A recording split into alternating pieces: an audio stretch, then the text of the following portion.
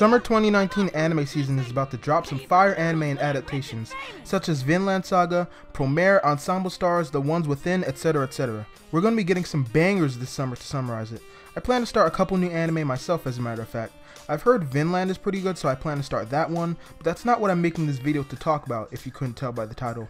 There are two anime adaptations coming out this season by the name of Dr. Stone, written by Riichiro Inagaki and illustrated by Boichi, and Fire Force, written and illustrated by Atsushi Okubo, the man behind the Soul Eater manga, which by the way was fucking flames. I highly recommend checking it out if you haven't already. This video stands as a recommendation for both the anime, and so I can express my personal opinions on both of them.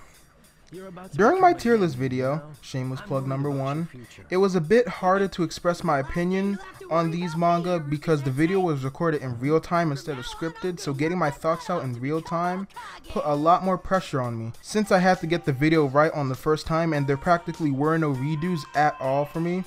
Anyways, I hope this video gets you all into these pretty great series. I'm not going to try to force these down your throat, to each their own, but give it a chance when they come out. To start the video off, I'll go ahead and begin with the anime that's coming out titled Dr. Stone. I'm sure some, if not most of you, have heard of this manga. Well, allow me to give a quick story summary. The story starts with the main characters Taiju and Senku. Taiju is getting ready to confess his love to a girl by the name of Yuzuriha. But just as he's about to spill the beans, a bright light appears in the sky. As Taiju begins to push Yuzuriha over to the tree behind her As Taiju begins to push Yuzuriha to the tree behind her to protect her, the bright light begins to petrify all of humanity, with every human being on the earth being turned to stone. Most humans began to lose their consciousness, while all traces of civilization decay. But, however, Taiju remains alive as the years progress. By his motivation to free himself and Yuzuriha one. Eventually, Taiju breaks free from the stone and finds a message carved into the tree that leads him to discover that Senku has also escaped from stone, keeping his consciousness alive by counting how long he has been petrified. Thus, Taiju learns that the date is now October 5th, 5738. Taiju and Senku then decide that they will rebuild civilization using the power of science. Now, if any of you didn't see my previous video on the newbie Shōnen tier list rankings, with it being high S tier, I previously gave out my opinions on this series as well as a couple others. But if you didn't see my last video, then I'll basically be reiterating those thoughts, opinions, and why I recommend it, but backed with the script so it's more thought out, fleshed out, etc. I think this shonen, from the first, I believe, 12 chapters I read, I believe that it's a breath of fresh air from the normal battle shonen that I read mainly. It's different than most shonen, which is why I like it. And even previously in my tier list video, another little shameless plug, I put it in S tier because of a couple main factors, one of which being the story and how different it is from most other shonen. The other being the art and how well done it is. The style is really good, and especially the color pages. And the characters, from what I've seen, are really decently written. The adaptation is being animated by TMS Entertainment and will be coming out on July the 5th, which from the time of this recording is about a week from now. I highly recommend it, even if you don't think you'll like it at all. At least consider peeping it. I get that everyone has their own opinions and such, but I guarantee it'll be a good watch.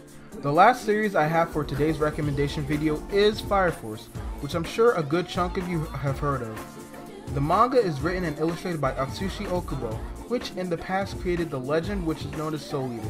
As usual, I will give my quick and brief story summary before I get into the opinionated part of the video. In the year 198 of the Solar Era in Tokyo, the Special Fire Force Companies 1 through 8 are fighting against a phenomenon called Spontaneous Human Combustion, or SHC for short. Spontaneous human combustion is, if you can tell by the name, death by fire without an apparent external source of ignition. These humans become the Infernos, known as Infernals. While the Infernals are the first generation causes of spontaneous human combustion, later generations possess the ability to manipulate flames while retaining human form.